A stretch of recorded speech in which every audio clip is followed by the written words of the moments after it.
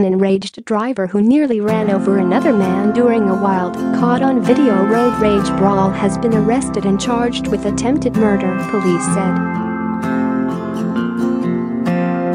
Kevin McClean was busted Friday afternoon in connection to the Tuesday fisticuffs, in which he confronted a Toyota driver he believed cut him off near the intersection of Norman Avenue and McGuinness Boulevard in Greenpoint around 1:30 p.m.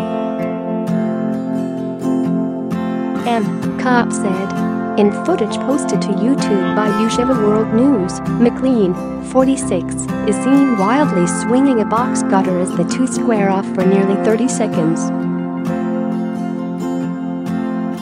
McClean eventually hops into his car as the other man lunges through the driver's side window to grab his keys, the footage shows. McClean then begins to drive away, taking his opponent with him.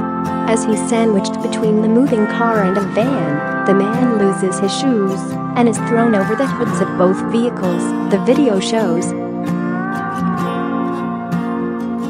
Miraculously, the victim only suffered cuts and a bruised hip.